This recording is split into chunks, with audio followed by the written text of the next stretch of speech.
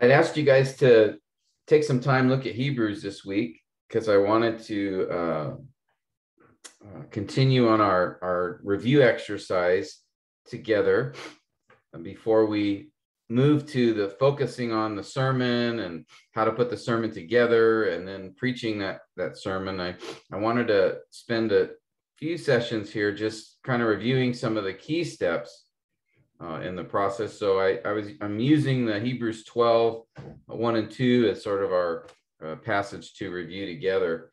And here, let me pull up your screen here.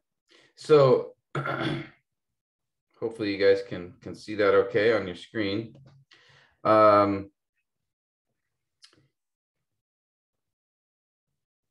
So here's our passage. In fact, let me just have us read it together, and then we'll dive back in. So Dwayne, could you go ahead and read Hebrews 12, 1 and 2? I've got the Legacy Standard Translation that we've been using here. If you're able to do that, that would be great. Thank you. Therefore, since we have so great a cloud of witnesses surrounding us, laying aside every weight and the sin which so easily entangles us, let us run with endurance the race that is set before us, fixing our eyes upon Jesus, the author and perfecter of our faith, who for the joy set before him endured the cross, despising the shame, and is set down on the right hand of the throne of God. All right, thank you. Now, I chose this passage for a couple of reasons. One is that I think it's a short, just a few verses, so diagramming it, I think we can do that in a decent amount of time. But also, too, because it's a key passage in Hebrews, I think it's really a primary application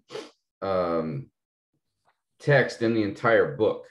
I think, and I'll try to explain that to you this evening as we go through sort of overview of the book.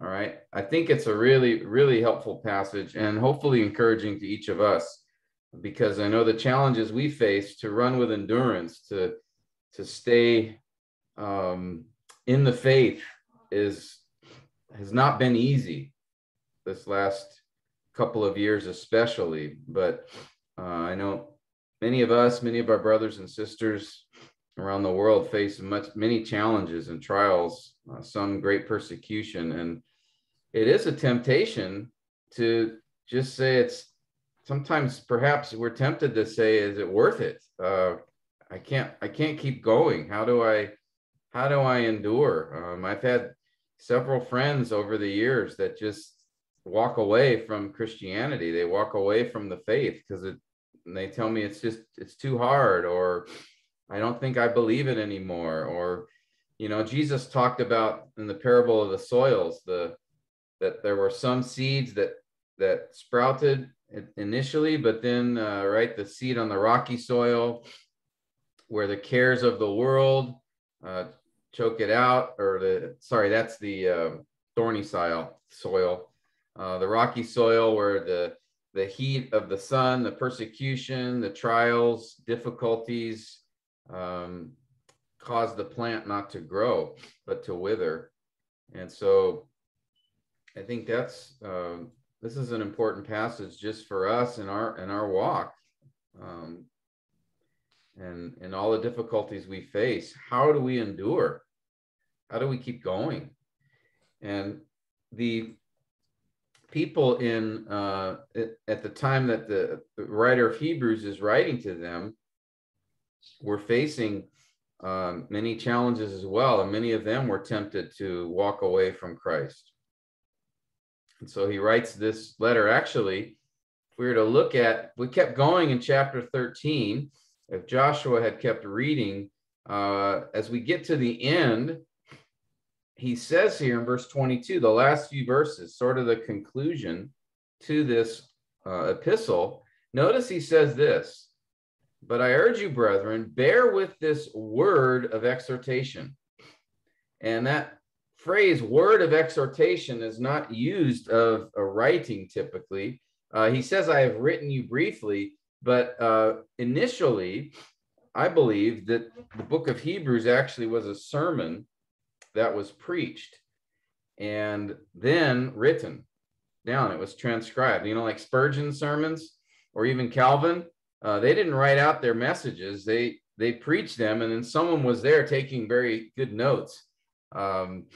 Here, I think this particular book was preached because it's a word of exhortation that normally was used for proclaiming something, for preaching, not for writing. And also, too, if you go through the book, you'll see several times where the author stops and gives these warnings, right? Today, if you hear his voice, today, if you hear his voice, and so it really has this feel as well of a sermon. And that I think was, and by the way, that at the beginning of the book, there's no typical introduction like we normally see for an epistle, right? Usually, every epistle, you'll see the author, right? We go to just a typical Pauline epistle. Well, we could go to Philemon, right? There's a good example. The author, Paul, and then usually a short description, a prisoner of Christ Jesus, and Timothy. And then we see the recipient, to Philemon, our beloved brother and fellow worker, and then a greeting, grace to you and peace. Okay, and we could go through each several books. Titus, same thing, right? Paul, we looked at this before, bondservant, to Titus, my true child, grace and peace. So if you go through all the epistles, and not just Paul, but also Peter, same thing. Peter, an apostle, Jesus Christ, to those who reside as aliens. So the author, Peter, the recipients, to those who reside as aliens, and then a greeting. May grace and peace be yours. All right, James, same thing. James, author, a bondservant of God, to the 12 tribes, recipients who are dispersed abroad, and then a greeting, greetings. But notice in Hebrews, we don't get that. It just goes right in. The author doesn't give an introduction like a normal epistle. And so I believe those factors may indicate that the book of Hebrews actually was a sermon that was preached and then written down. And then at the end of the sermon, there are some final comments like in an epistle. After he says, I urge you, brethren, bear with this word of exhortation, for I've written to you briefly. And so he does write it down, and then at the end does give some personal comment like we normally would see in an epistle. But I think this was most likely something that had been preached. I'm not certain or positive of that, but these elements would lead me to believe that. Now, the main thing I wanted to focus our attention on in this book is here, of course, is the passage. Last week, we diagrammed this passage together, and you can go back to your notes from the previous session for that. What I wanted to do was focus our attention just on a couple of the key steps. One being the diagram, which we did previously. Normally, after the diagram, we would do textual observation, then significant words, then consult resources. But for this, we're skipping those steps. But normally, if you were to preach this passage, you certainly would want to do those. I wanted to jump to the exegetical idea.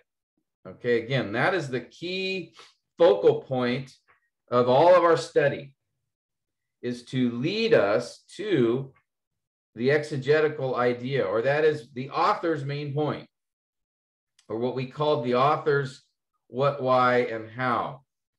All right, if you'll remember, the goal again of exegesis is to find the author's intended meaning. What did he intend to say to his original audience? That's the exegetical idea of the passage. Again, we would call it, just put it here, the author's main point in the text, or referred to as the author's what, why, and how. And the what, why, and how I defined for you as follows, that the what is the subject of the passage. That is, what is his main point? Okay. The why is the context of the passage. That is, why did he make that point?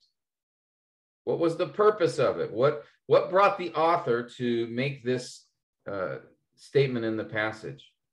Both of these are critical.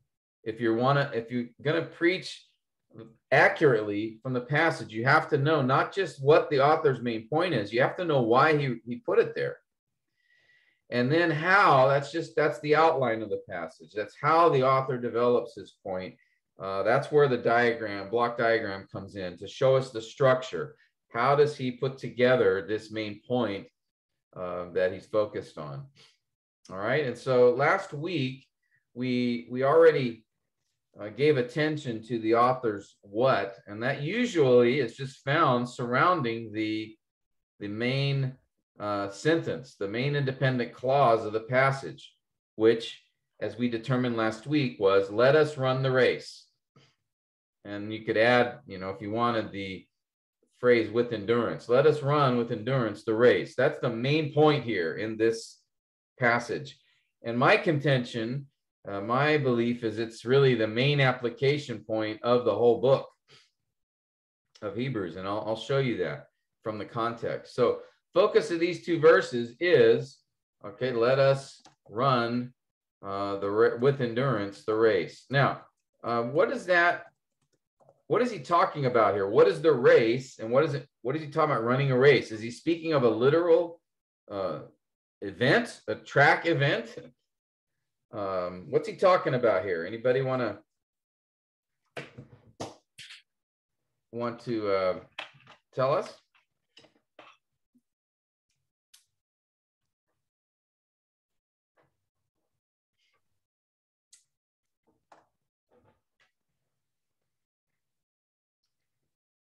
So is this an obvious question, or is it someone, are you guys afraid to say anything? Tangin, you want to try? What is he talking about here? Running a race. What race is he talking about? Yeah, racing. Yeah, the author compared the Christian life as the one who race in the race. Yeah, the Christian life, right? Yeah. And so what would running that race be referring to? Rise.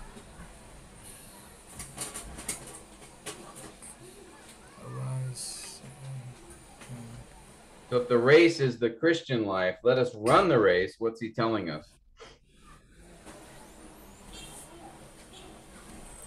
To endures with enduring life. Yeah, to stay in the race, right? To continue on in the Christian life, I think is the idea, right?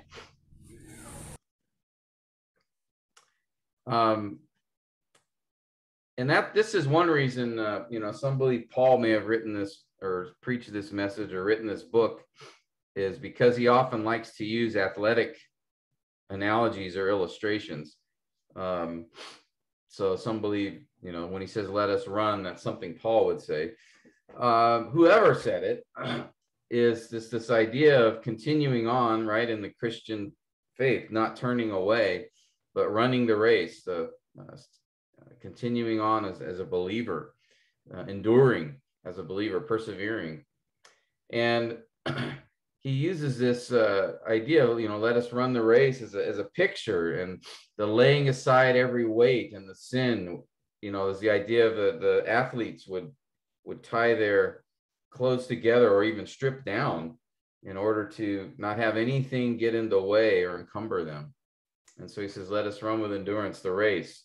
So that really is the focus here. Run the race of the Christian life to the end. Something along those lines would be the focus. Continue on in the faith, endure. And this idea of endurance really is, this passage is part of a broader section. So when we think about, okay, this is his point, run the race, continue in the Christian walk, continue in the Christian life, don't give up, we have to ask ourselves, well, why is he saying this? To whom is he speaking or writing? And why is he telling them this? That's the why of the passage. This is the what. We need to ask the question and answer it. Why? Why did he say this? All right. And that takes us to the second point. And this is where we left off last time we were together last week. How do we determine the author's why?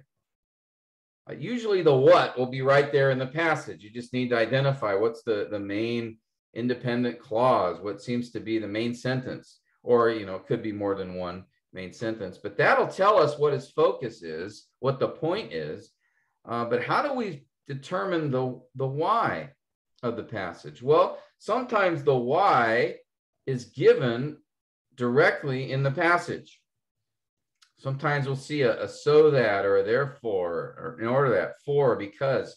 These are all indications of a reason. So if you see these in the text itself, then that's an indicator that the author is giving the reason or the why in the passage itself. Now, sometimes though, that why is not in the text itself. Sometimes we have to look beyond the passage because its purpose or the reason for it is given in the broader context. All right.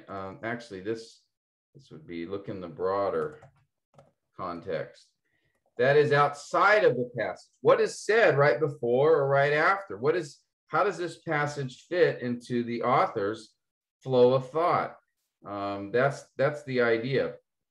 And so as we consider that, we would be looking at, this would be telling us, how do we understand the context of the passage? And again, that would be, what does he say in the paragraph before, or the paragraphs before, or what does he say after? And so here, let me pull this passage up. All right, just keep that over here. All right.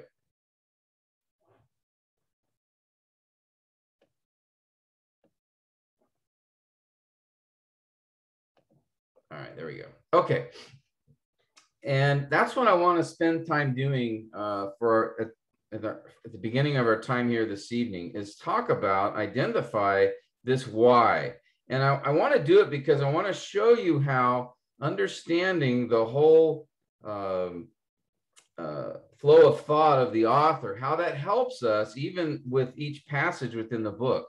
Now, sometimes if it's too hard to find the why from the broader context, we need to look all the way to the purpose of the book. And that can help us as well. So how can we determine the why? One, either from the immediate context, the passage itself, or look at the broader context that's just outside of the passage, or sometimes the book's purpose. Okay. And sometimes the why, the reason that the author is making his point can actually be found from several of these possibilities. All right. So I'm going to show you that as an example from Hebrews. It's another reason I chose this passage. So first we want to talk about, what is the purpose of this book? Why did the author write it? And we want to first consider that, and I'm going to ask you guys to help out here and read some passages. But before we do that, I just want to have you take a look and notice that the author's writing primarily to believers or professing believers, because notice he many times refers to them as brethren. Hebrews 3:1, therefore, holy brethren, he calls them. And then Hebrews chapter 3, verse 12, take care, brethren, he says. We could go later, Hebrews 10:19, and there's many references. I just picked a few. Therefore, brethren. And then even in Hebrews 13, the passage that I just pointed your attention to, but I urge you, brethren. So he's writing to those who are claiming to be Christians, who we would call brothers and sisters. But there's an issue here. These brothers and sisters, these professing believers, are being tempted to go back to Judaism. They were facing many challenges, persecution, trials, difficulties, and they were tempted to go back to Judaism. Well, how do we know that? Well, notice the several warnings that are given in this book. All right. Hebrews 3:7. He says, therefore, just as the Holy Spirit says, today, if you hear his voice, do not harden your hearts as when they provoked me. Or if we go down to verse, actually, I'm going to have Norman, can you read Hebrews 3 verses 12 and to 14? Okay. Take care, brethren, that there not be in any one of you an evil, unbelieving heart that falls away from the living God. But encourage one another day after day, as long as it is still called today, so that none of you will be hardened by the deceitfulness of sin. For we have become partakers of Christ, if we hold fast the beginning of our assurance firm until the end. Go ahead and read verse 15 too, please. While it is said, today, if you hear his voice, do not harden your hearts, as when they provoked me. Now, consider these passages here. Okay, up here in verse 7, he says, today, if you hear his voice, don't harden your hearts. He's quoting from a psalm there. And then in verse 12, take care, brethren, that there not be in any one of you an evil, unbelieving heart that falls away from the living God. And now again, he's speaking to those who are professing believers, but what is the problem here? He's identifying that some of them could fall away, that some of them may have an unbelieving heart. And so he exhorts them several times in this book. He says, today, if you hear his voice. We see it here in verse 7. Today, if you hear, do not harden your hearts. He repeats it again in verse 15. Today, if you hear his voice, do not harden your hearts. We could go to the next chapter, Hebrews chapter 4. He does the same thing. Today, if you hear his voice, do not harden your hearts. And he's given it here as an illustration, the people of Israel. We could go to chapter 6. Okay, this is a chapter that many have been concerned about, because it sounds like he's saying you can lose your salvation. But let's go ahead and read these verses. Chapter 6, verses 1 to 8. Fu Wei, can we have you read these? Hebrews 6, verses 1 through 8. Okay, Hebrews 6:1. Therefore, leaving the elementary teaching about the Christ, let press unto maturity, not lying again a foundation of repentance from that work and of faith toward God, of instruction about washings and laying on of hands and the resurrections of the dead and eternal judgment. And this will we do if God. For in the case of those who once be enlightened and have tasted of the heavenly gift and has been made partakers of the Holy Spirit, and have tasted the good word of God and the power of the age to come, and then have fallen away, it is impossible to renew them again to repentance, since they again crucified to themselves the Son of God and put him to open shame.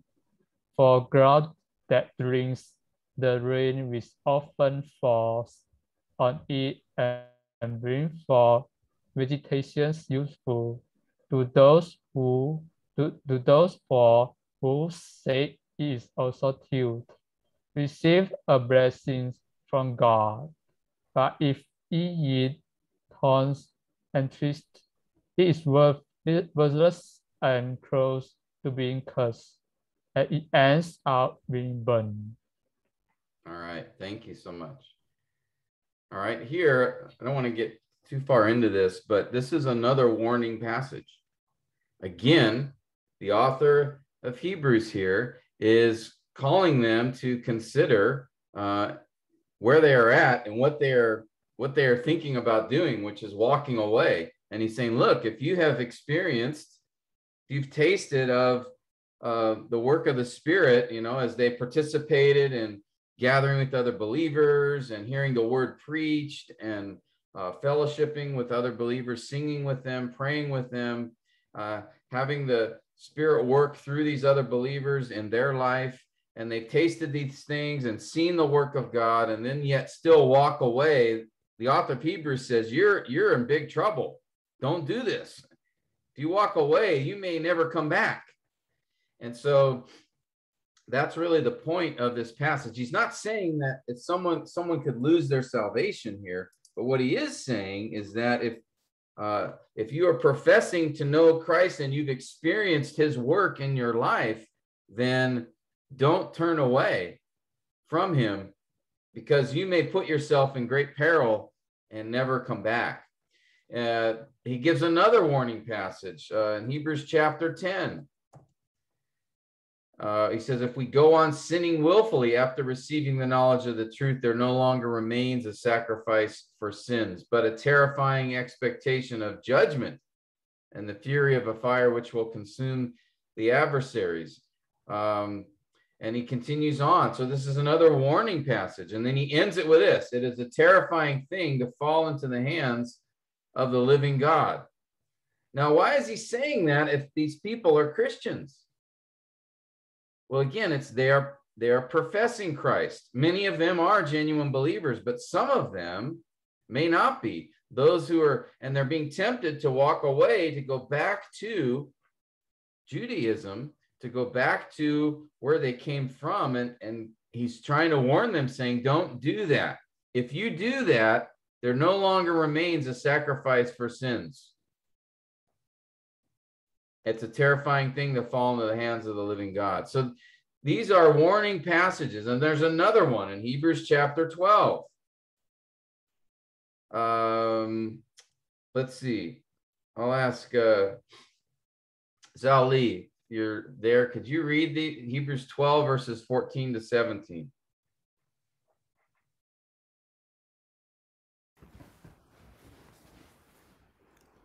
(14 to 17), right? Yes, sir. Okay. Pursue peace with all men, and the sanctification without which no one will see the Lord. See to it that no one comes short of the grace of God, that no root of bitterness springing up cause trouble, and by it many be defiled. That there be no immoral or godless person like Esau, who sold his own birthright for a single meal. For you know that even afterward, when he desired to inherit the blessing, he was rejected, for he found no place for repentance, though he sought for it with tears. Great. Thank you, Zali. Again, this is another warning that he gives here in chapter 12. See to it, no one comes up short of the grace of God. Again, if this tells us that, again, he's addressing those who are professing Christ. He calls them brothers, but then at the same time, as we saw back in Hebrews chapter 3, he warns them by saying, take care there not be in any one of you an evil, unbelieving heart. So he recognizes some of them may not be genuine believers. And so they are being tempted at this point to turn back, to turn away. back to Judaism. How do I know he's talking about Judaism? Because the entire book is about how Jesus is the great high priest. And he pulls from Old Testament many examples that would be important, the Jews would know about. And so the key here, though, there's some argument among scholars, is it just Jews that he's speaking to? But the point I think that's important to see is I think it is primarily Jews, but either way, he is speaking to those who are being tempted to turn away, to walk away from Christ. And so he spends chapters 1 all the way through chapter 10 expressing the superiority of Jesus, that he's greater than Moses, he's greater than the angels, he's the Son of God, he is divine, and he is our great high priest, and he is the ultimate sacrifice. So if he's telling them in this book, in the first 10 chapters, look, if you walk away from Jesus, you've got nowhere to go. Who is going to be your high priest? Who is it that you can go to deal with your sin? You have nothing. There's no way for you to find forgiveness. And so that's the main idea, that he's building a case in those first 10 chapters that Jesus is superior, that he is the only way to God, that he is the only means of forgiveness. And he gives along the way these warnings as he's telling them, revealing the glories of Christ, as he's revealing the superiority of Christ, as he's revealing that Jesus is the only way, that he is the great high priest. Along the way, he then stops and gives these warnings. So don't turn away. So don't go back. Today, if you hear his voice, don't harden your hearts. Don't be unbelieving. Don't turn away. Don't fall away. All right. So it's this. This is really the focus of these first 10 chapters. And then the hinge of the book comes in chapter 10, verse 19. After he has made a case for the superiority of Christ, after he has emphasized that Christ is our only great high priest, after he has mentioned, for example, here in verses 10, he says, by this we've been sanctified through the offering of the body of Christ once for all. Verse 12, but he, having offered one sacrifice for sins for all time, sat down at the right hand of God. So verse 14, for by one offering he has perfected for all time those who are sanctified. All right, so he builds up to this point where he says, look, Jesus is the only way. He's the only sacrifice. He's the only great high priest. And then comes verse 19, therefore. That's a hinge. This is a hinge verse, I call them. We see this in many of the epistles. This is a common pattern where the author will make his case in the first part of the letter, and then the second part of the letter is the application, how they're to respond. Let me show you a couple of examples. Ephesians, a well-known example. Chapter 4. Notice here in verse 1, Paul says, therefore, I implore you to walk in a manner worthy of the calling which you have been called. In the first 3 chapters, Paul has been describing what God has done in their salvation. In chapters 4 to 6, Paul then will describe how are you to respond to what God has done. Walk in a worthy manner. We see the same thing in Romans. Romans 1 through 11, Paul spends all of this time speaking of the glories of salvation, the mercies of God, his work, and all these different aspects, justification, reconciliation, adoption. He speaks of forgiveness. He speaks of election. And then he comes to chapter 12, verse 1. Therefore, in response to all that I've said, about God's mercies, I urge you, brethren, by the mercies of God, to present your bodies a living and holy sacrifice. And then he goes on to tell them several ways to do that in the next 4 chapters. We see it in Colossians, the book you guys are to study for your passage, Colossians chapter 2.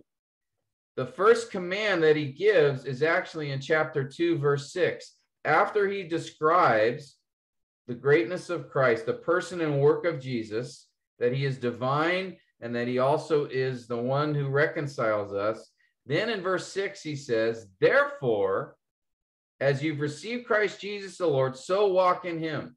That's the first command in this letter. So he builds up a foundation, a doctrinal foundation in the beginning of the letter. And then verse 6, he says, okay, this is how you are to respond. The same in Ephesians. In Ephesians chapter 1 to 3, Paul gives only one command: to remember who they were before Christ. And then in chapters 4 to 6 of Ephesians, let me write this down. Ephesians 1 to 3, just one command: to remember. In Ephesians 4 to 6, he gives 39 commands, how they're to respond. It's the same thing here in Colossians. Colossians 2:6 is the first command. So the chapter 1, there's no command. He's giving them instruction. And then in verse 6 of chapter 2, he says, therefore, based upon who Jesus is and what he has done, as you have received him, so now walk in him. Or again, Romans 1 to 11. He speaks of God's salvation, right? The gospel that he's not ashamed of. And then Romans 12 to 16 is the application. How are they to live? Therefore, he says, I urge you by the mercies of God. We see this pattern in every epistle, just about. If you look at it, the author will begin with stating some important doctrinal truth, and then there'll be this. We see it in 1 Peter chapter 1, where he speaks of their salvation and what they've received. And then he says in verse 13, therefore, there's that word again, prepare your minds for action. And then he gives how they're to respond. Okay? I could go through just about every epistle, and you'll see this pattern. It's exactly what we see in Hebrews. Hebrews 10:19 is that hinge verse, that key therefore, that turns from doctrinal instruction to application. All right, what are they to do now? He's built up this in the first 10 chapters of Hebrews. Hebrews 1:1 through 10:18 is the focus has been the superiority of Christ. And then along the way, he does give warning passages, but there aren't too many commands in those first 10 chapters. There are several commands, several imperatives, beginning in verse 19. So Hebrews 10:19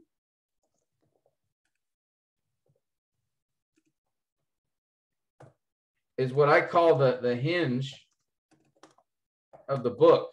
And that is where he turns from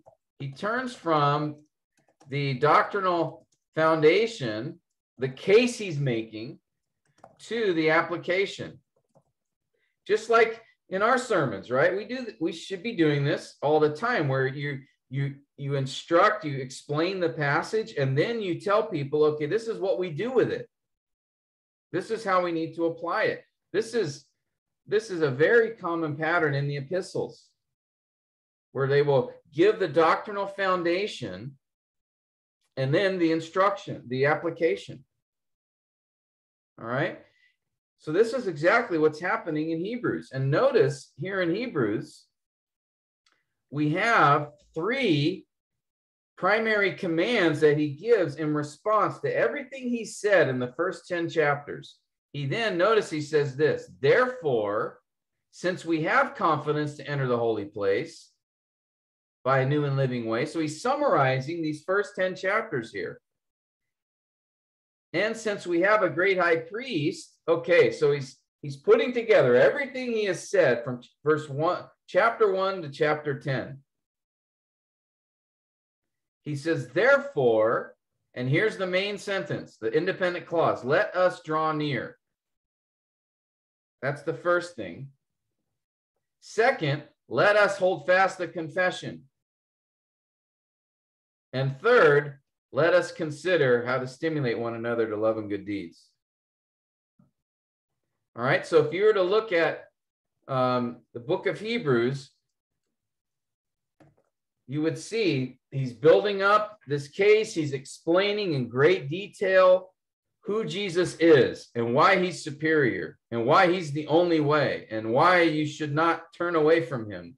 And then in verse 19 of chapter 10, he begins with the response. Therefore, notice, again, beginning of verse 19, therefore, based upon who Jesus is, based upon what he has done, based upon the fact he's our great high priest, therefore, one, let us draw near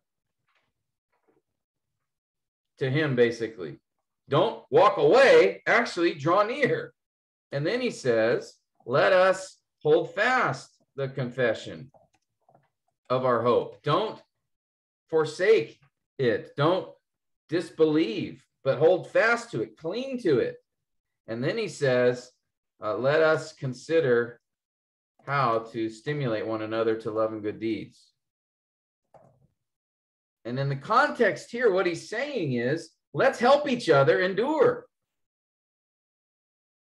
Meet together and encourage and help one another to live out the Christian life. Right? So these are the three, what we could call the application of Hebrews 1:1 through 10:18. All right? So this is the hinge section of the book. And then he gives one more very strong warning. And he's saying, look, if we go on sinning willfully after receiving the knowledge of the truth, meaning if we walk away, then if you walk away from Jesus, there's nowhere to go. Where's the sacrifice for your sins going to come from? Who is the high priest who's going to intercede for you? So that's the structure here. So Hebrews 10:26 to 31 is another stern, I would call it a stern warning passage, right? Because notice how he ends it in verse 31. It's a terrifying thing to fall into the hands of the living God. Now, as believers, if you're a Christian, right, you don't need to be terrified of God. He's our Father, right? If you're a believer, we're his child. We don't experience terror. But if we're not a Christian, it is terrifying. So he's speaking here of those who walk away. So again, notice, that's why I think this is a sermon. He continues over and over and over again to appeal to them. Don't turn away. Don't harden your hearts. Don't become unbelieving. And he gives one more warning here in this section as he's turning from the doctrinal foundation in the first 10 chapters to what they need to do, how they need to respond.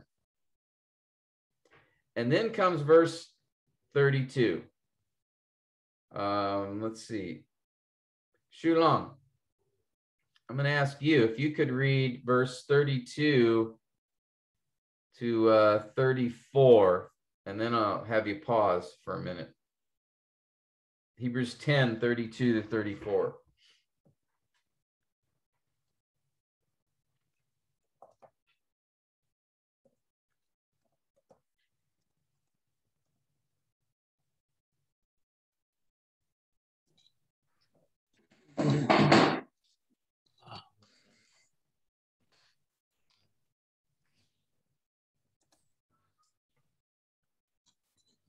Okay, Okay. 34 to 36, right? 32 to 34 first. Oh, 32 to 34. Okay, 32.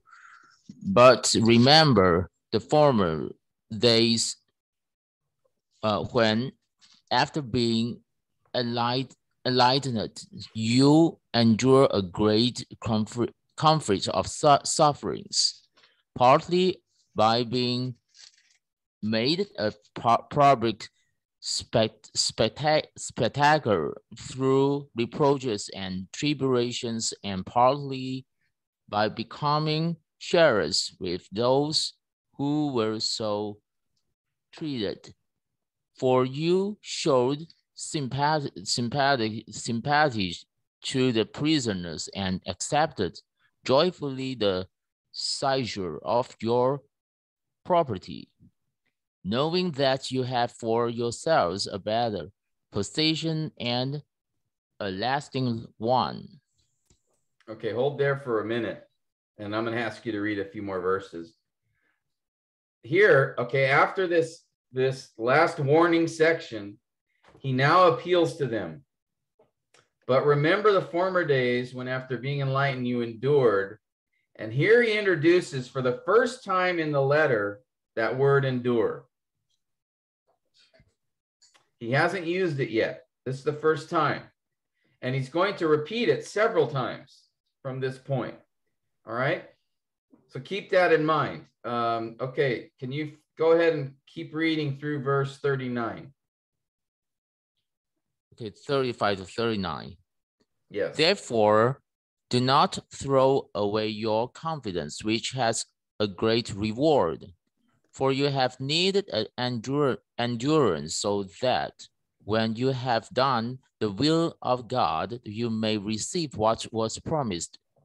For yet in a very little while, he who is coming will come and will not delay. But my righteous one shall live by faith, and if he slings back, my soul has no pleasure in him. But we are not of those who shrink back to destruction, but of those we have faith to the preserving of the soul. All right. So here in this section, he is speaking of, again, he says, he introduces this idea of endure. He says, now remember former days. So he's saying, look, you've gone through much already and you endured. So keep going. And notice he says in verse 36, you have need of endurance. Again, now he's moving towards the point of his sermon. Is he's exhorted them, he's warned them, and he's saying, now look, brethren, you need to endure. That word endure has the idea of to remain under. It's a determination to keep going no matter what happens.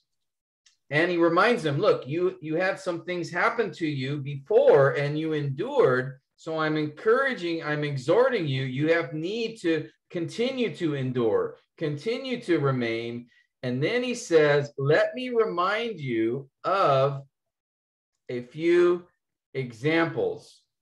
We are not of those who shrink back, but those who have faith to the preserving of the soul. How would they endure? Let me remind you, he says, of a few examples of those who have faith. And then we come to chapter 11, the famous, what do they call it? The Hall of Faith. Example after example of those who endured. Those who endured by faith. Because again, that's what he's telling them now. Look, don't walk away from Christ, but continue, endure. You need to endure. Here, let me remind you, he says, by faith, Abel offered to God a better sacrifice. By faith, Enoch was taken up so that he would not see death. Without faith, it is impossible to please him. By faith, Noah being warned by God. By faith, Abraham, when he was called. All these died in faith. By faith, Sarah, he says in verse 11. And he continues on. By faith, Abraham. He gives another example of Abraham. By faith, Isaac. By faith, Jacob. By faith, Joe. Right? We see the pattern over and over again. And the theme, how is it that these people endured? He's giving illustrations here. Again, this is a great sermon. He's come to this section where he's giving illustration after illustration of those who endured. How did they endure? By faith is the obvious focus here, by how often he repeats it, right? By faith, Moses, verse 24. By faith, again, Moses kept the Passover. Notice, by faith, Rahab. And he keeps going and going all the way through. And he also mentions some who did not, some who continued to endure, but even though they suffered great persecution and even death. And then he comes to verse 1 of chapter 12, which is really, should be part of chapter 11. Because who's the primary example of faith in all of history? Who's the one who endured to the end? So he's building up to the prime example of the one who endured by faith. And who is that? Our Lord Jesus, right? He says, therefore, since we have so great a cloud of witnesses surrounding us, who are those guys? Chapter 11. The ones who've gone before us. The ones who would testify of God's faithfulness.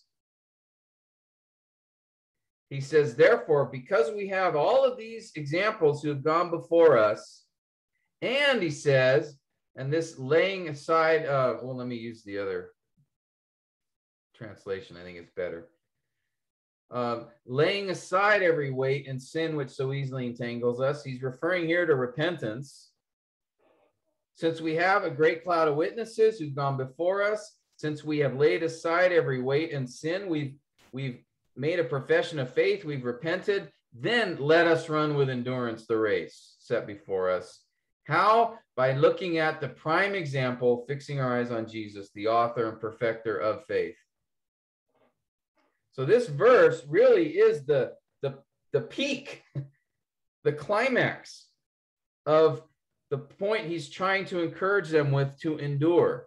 Again, notice endurance. That's a key word that he began back in chapter 10, verse 32, and he continues on all the way through chapter 12. So he's saying, let us run with endurance. That is, let's keep going. Don't walk away from Christ. All right? And that is then the point here that he's trying to encourage them with is this theme of let us run with endurance. I would say, again, this is the key statement in the whole book, the whole letter of Hebrews.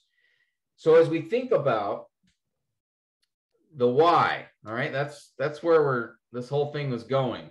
All right, we talked about the what. The what is just let us run with endurance. The race. But the why is very important. Why is he telling them this?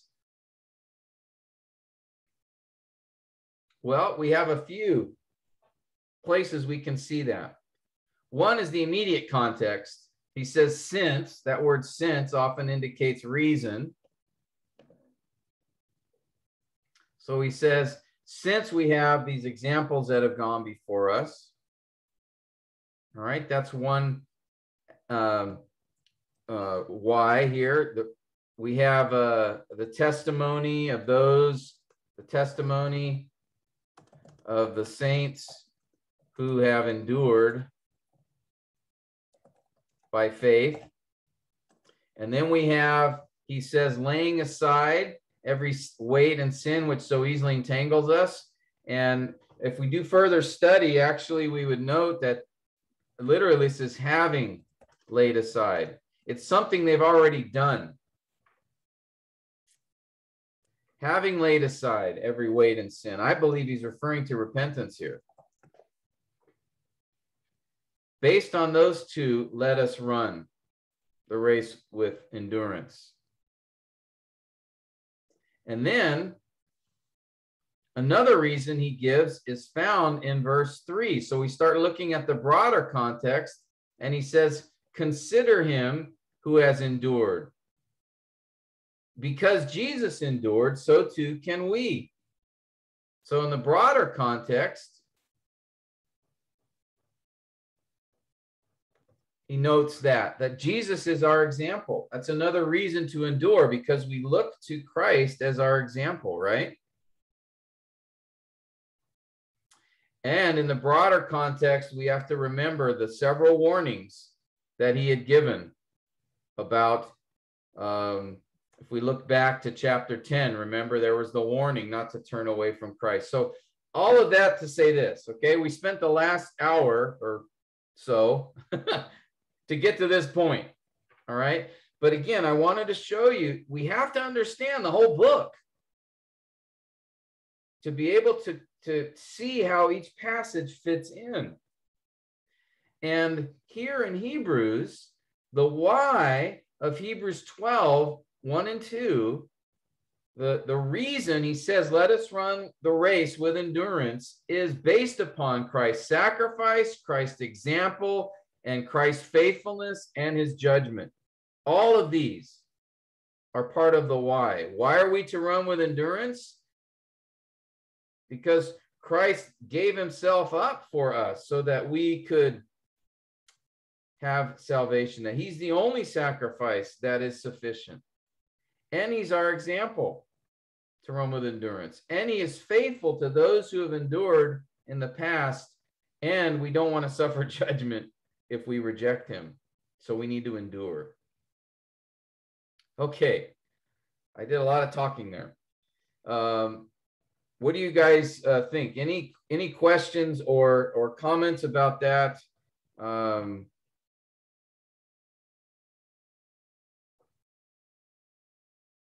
There's a lot to take in, but I wanted to really good. I've spent many years looking at that verse and focusing on looking unto Jesus.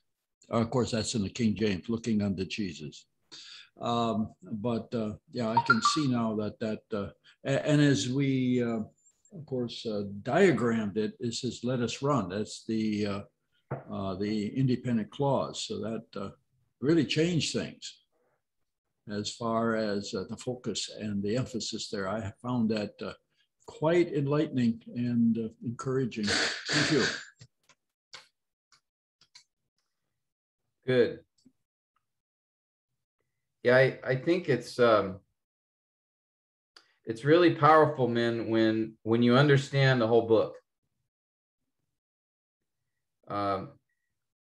That can give you confidence and understanding as to how each verse fits in. And so often, when we don't understand the flow of the author's flow of thought or the book as a whole, that's what gets us in trouble. That's when we might look at a Hebrews 6 passage and say, oh, you can lose your salvation. So hold on, wait a minute. Do we understand the whole context here? Is he saying that we could lose our salvation? Or is he giving yet another warning not to walk away, but to endure, because these are professing believers. We don't know he doesn't know if every one of them is a genuine Christian or not. And so that's why he's giving these warnings. But understanding how the whole book, what is being said, that gives insight into each part of it. And I think this is a great example in Hebrews 12 of that if you understand what he's saying in the whole book, I think it really opens up these two verses, and it gives you conviction when you preach them. It's like, I know this is what he's saying. I know this is what the Holy Spirit is intending us to understand through this author. Anyway, any other comments or questions or thoughts about this, about Hebrews, about these two verses? I've come to the conclusion too that Paul has written this. The last few comments he makes in the book of Hebrews kind of seals it. And it's somebody sitting in prison in Rome, and he's a real close buddy of Timothy. And I read the other day, Antithesius, this the one that fought all the battles on the Arian controversy. He was very clear about Paul having written it, and he goes right back to a little over 200 years after Christ. And he quotes the whole scripture as we have it, the first one that does that, and that gives him a little weight. And yeah, it's so interesting to see what the scholars, I think there's a lot of poor scholarship out there. I don't know. Yeah. You know, Paul is probably the strongest case for the author. I just like what Origen said, you know. He said, you know, who wrote Hebrews? Only God knows. So, but yeah, there's a good case is made for Paul. There's many examples. I think a good case is made for Apollos as well. But some even think Luke, and it's a possibility. But yeah, Paul seems to be the most likely. I haven't really landed. I don't have a conviction on that. But I think Paul's is a good possibility.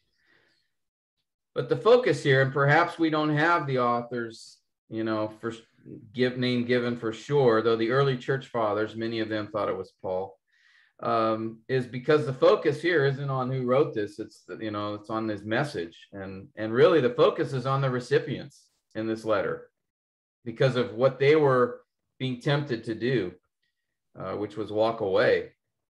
And he's trying to plead with them. Look, if you do that, there's no other means to be forgiven. Jesus is it. If you will leave Jesus, you have nowhere to go except judgment.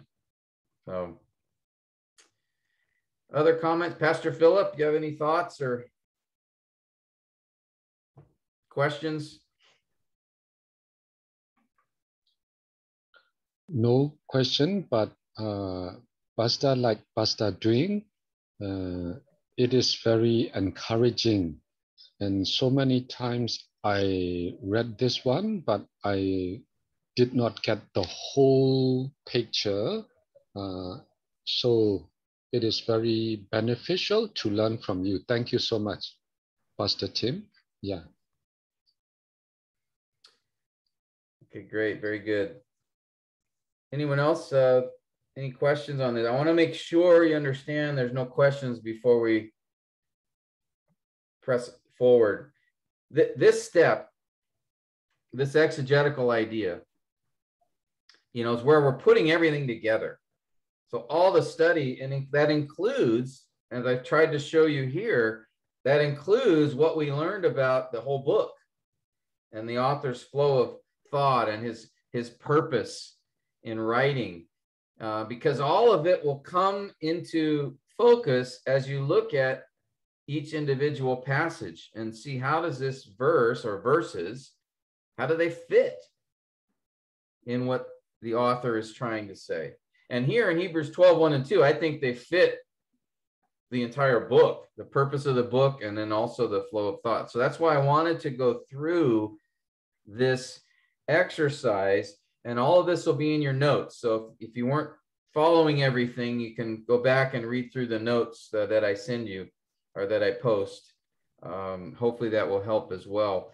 But I really wanted you to see the author's why, how you can get it from the broader context of the book.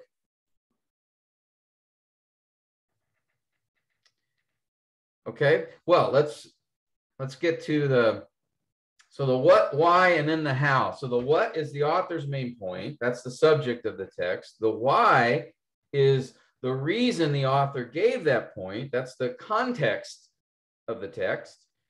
And then the how is the structure. How did the author develop that point? And that takes us all the way back to our friend, the block diagram that Dwayne mentioned a moment ago. And that it's what we already have done. So we're not going to, we already did that last week. So you can take a look at the notes there to see that. But as Dwayne mentioned, the main clause here, the main sentence is, let us run the race. And then notice he gives two reasons, two motivations why to run the race. And he gives those before the independent clause.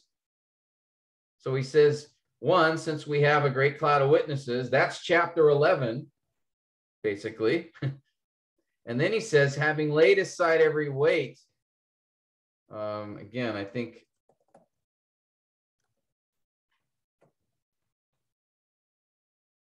it's in the original Greek, it's more the idea of having laid aside every weight. He's speaking there of repentance, which again is something he's brought up in the whole book. Brethren, don't turn away from the commitment you've already made. So he's reminding them of those two reasons that he has discussed in the book already. Based on those two motivations, let us run the race. And then he tells us how to run. With endurance and fixing our eyes on Jesus. Okay?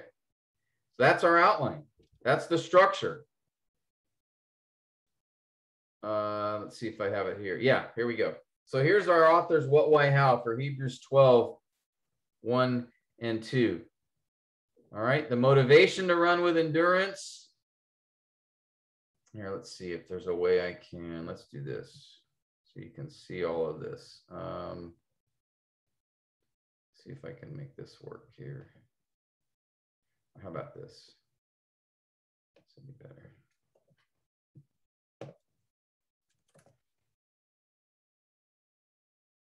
All right.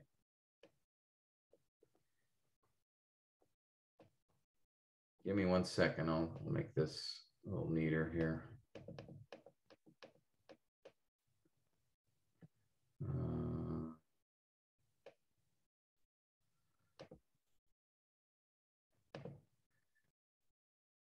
I'm just trying to get.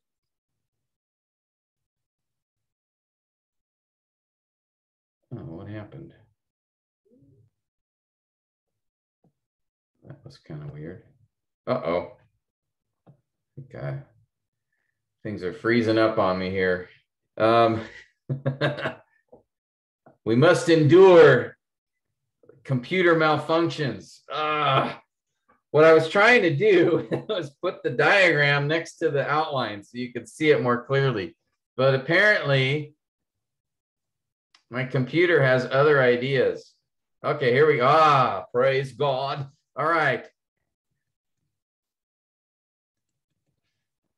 See if we can make it work. Okay. Yes.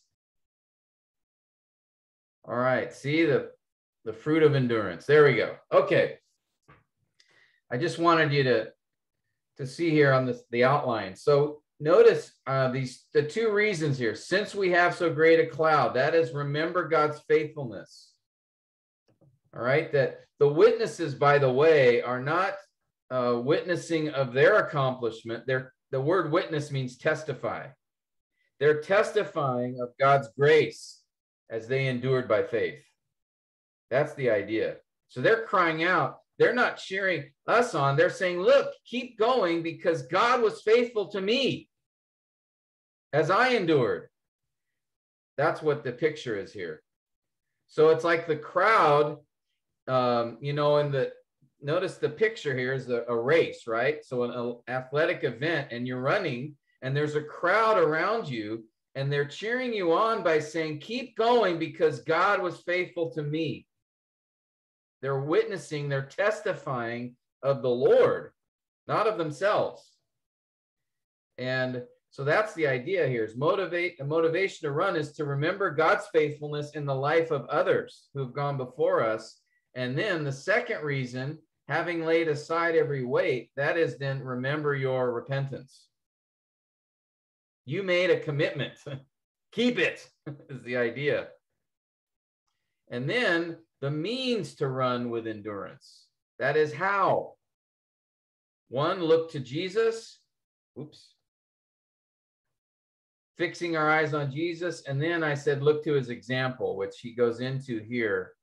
How did Jesus endure the cross? So that's an example that he gave. Okay. So that's how I outlined the passage based on the diagram. All right.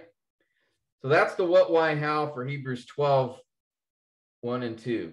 All right. So you have your sermon ready to, you can go ahead, get ready for your sermon from Hebrews 12 this week, right? I just gave you your outline. But no, I do a little more study before that. But that is all that together then gives us the author's what, why, and how. And once you have this, you're ready to preach this text. Tangen, did you have a question? Yeah, but my question is in the English meaning.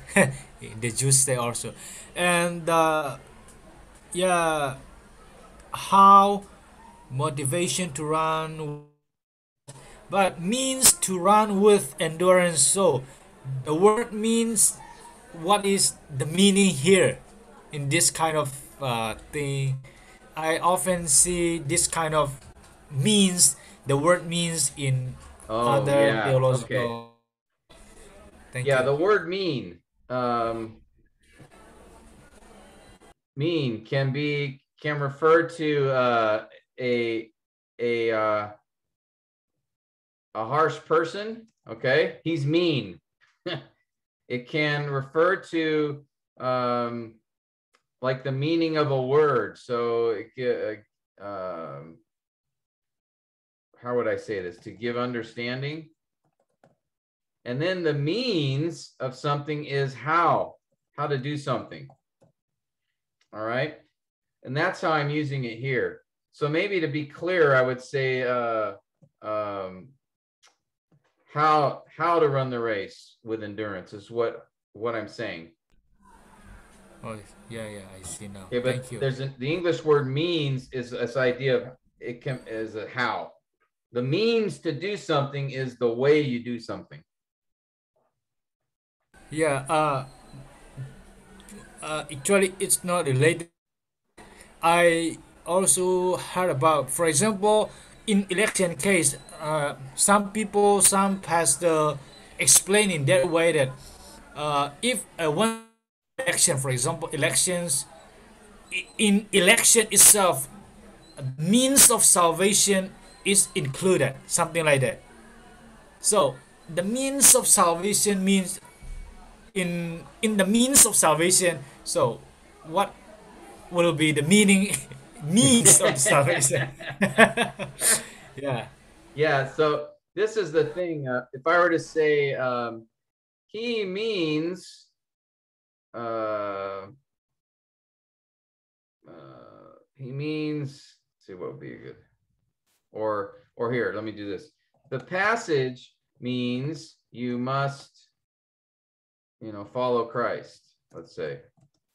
Now, in this case, it's used as a verb.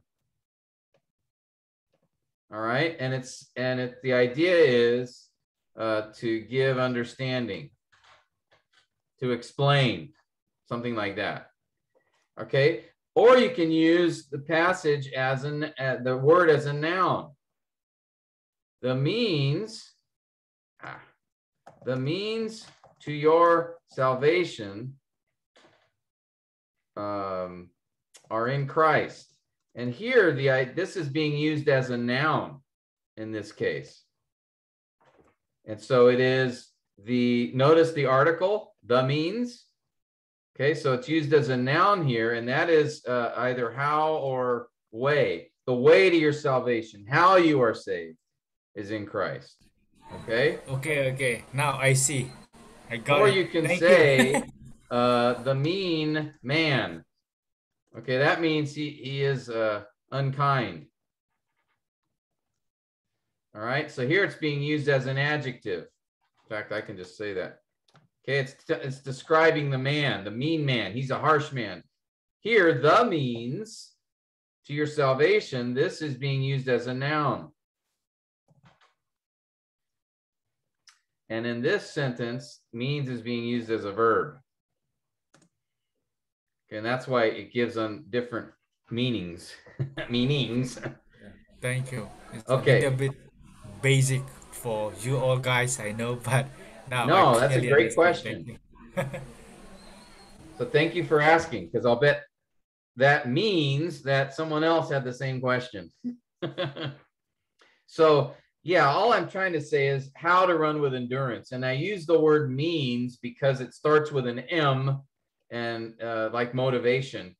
So it can make it a little more memorable, which actually next week we'll talk about that. How do you come up with a good outline? You know, how can you word it in such a way that it's effective? All right, so we'll talk about that next week, but thank you for the question. So we could even say, to make it clearer, how to run with endurance. And you could even say here, instead of motivation, we could say why to run with endurance. Okay, maybe that makes it a little clearer. Okay, before we finish tonight, I want to give you guys a short exercise, because once you complete, you know, these steps for the once you find the exegetical idea, what is the next thing that you do? Okay, now that you go, okay, based on all this study, I believe this is the exegetical idea. This is the author's what, why, and how. Well, then what's next? Well, the next step is to say, okay, how do I go from the author's world to our world? How do I, from going from the author's intended meaning to what I need to communicate, to teach, to preach to my hearers? And that is the timeless truths, all right, which we talked about at the end of the last unit. But what I wanted to do was just have you identify the timeless truths in this Hebrews passage. And again, remember, those timeless truths is the bridge between exegesis and exposition. It's the bridge between the author's world and our world. It's the bridge between the author's intended meaning and what I am to say to my present day hearers. And so the timeless truths are essentially the doctrinal truths within the passage that the author bases his application on. So the timeless truth is what truth applies both in their day and in our day. It's not bound to culture. It's not bound to time. It's not, it can apply to any person, any situation, at any time, in any place. It's timeless. That's the idea. So what I'd like you to do is look at the passage here in Hebrews 12, 1 and 2, and just see what are the timeless truths that you can see here. That is, what are these doctrinal truths in this passage that would apply to anyone at any time? All right. So, for example, Jesus is the author and perfecter of faith. That's a timeless truth. That wasn't just something that applied back in the day that this was written. He's always the author and perfecter of faith, right? That's a timeless truth. Not specific only to the author and the audience. So just take a few minutes, and I'll expand this a little bit, make it easier, hopefully, for you to see. And just take a look at the text here and see, identify a few timeless truths. I'll give you 5 minutes to do that, and then we'll come back and discuss that briefly, and I'll let you go for the night. But I wanted to finish this step before we end it for the evening. Okay? So what timeless truths do you see here in this passage in Hebrews 12, 1 and 2? All right, take a few minutes.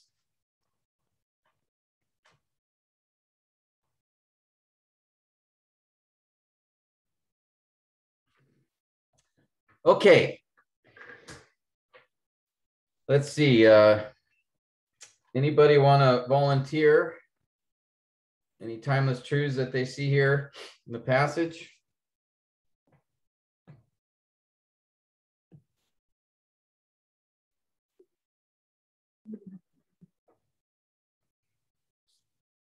The faithfulness of God. Faithfulness of God. Or, yeah, God is faithful. Maybe we could.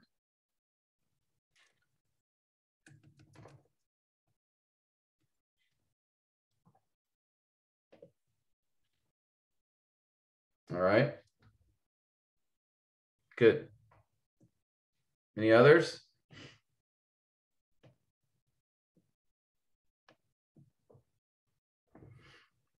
I think the timeless truth, Pastor, will be the why.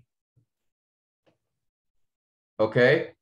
The, So you put there why what. I think it's the why sums it all up, because of Christ's sacrifice, his faithfulness to those who have endured, and his severe judgment.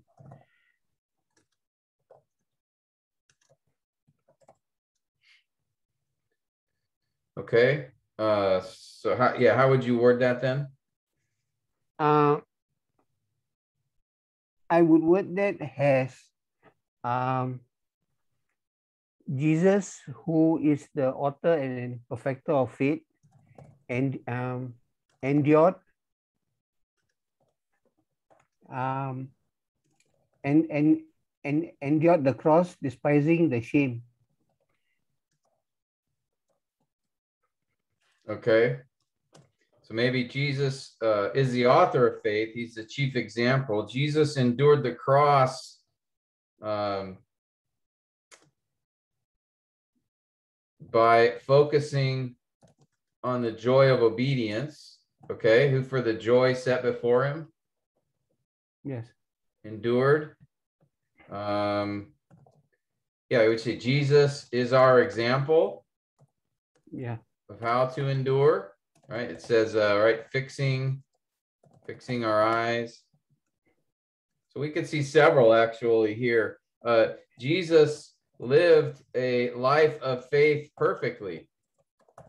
That's the idea of a perfecter. Perfecter, yeah, of faith. Okay, good. So yeah, there's several actually there in that idea. Any others? Again, these are doctrinal. Yeah, Philip. Yeah, so Pastor, how about sin is real and very easily entangle or catches us? Okay, yes, good. That's true for any person at any time, right? That's a Yes. timeless truth. How about this? Jesus sits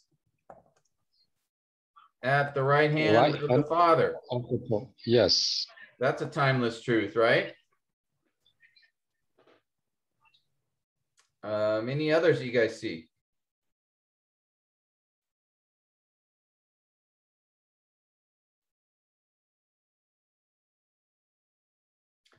How about this?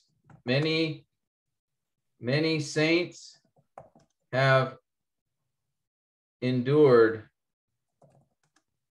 by faith. Many saints, I should say, before us have endured by faith, right? That was the whole point of chapter 11. And so even though it was said in chapter 11, notice that therefore since connects this passage to chapter 11. Since we have so great a cloud of witnesses. That is that statement there is chapter 11. All right, so timeless truths sometimes can actually be in another passage, but it's connected in some way to your specific text, and that this would be an example of that. Okay, maybe one or two more. Anybody? Can I say, Pastor, that Jesus laid aside every weight of our sin? Laying aside every weight and the sin which easily entangles us. So we say Jesus laid aside every weight of our sin. Well, in this case, he's speaking of the person he's talking to. So Jesus didn't have sin that he would lay aside. He made a sacrifice so we could lay aside our sin, but he never laid aside sin because he never sinned. So this is speaking here of us laying aside every sin. But the way we can do that is because of his sacrifice. So you could say that we can lay aside sin because of Christ's sacrifice. Okay. Could say it that way. That's good. Okay, well, this gives you an example of what to focus on or look for here in timeless truths. All right, so just anything that you see in the passage that is a truth that can apply in any time or place or people.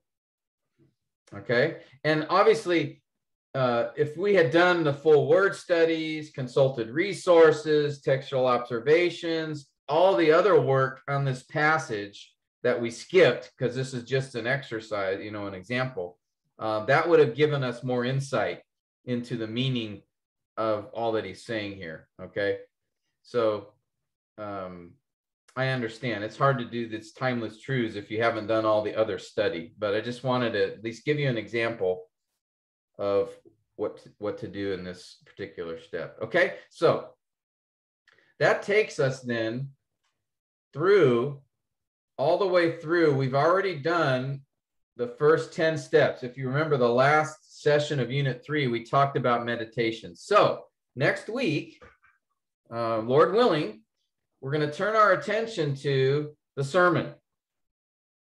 Okay, now that we know what the author's saying, now that we've identified the timeless truths, we've meditated on the text, okay, I'm ready to write the sermon out.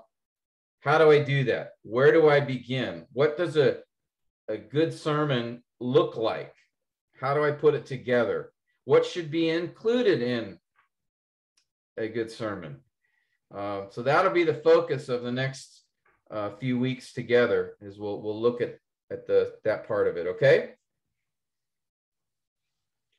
Well, thank you for your endurance this evening. Appreciate that, and just seeing you all here. So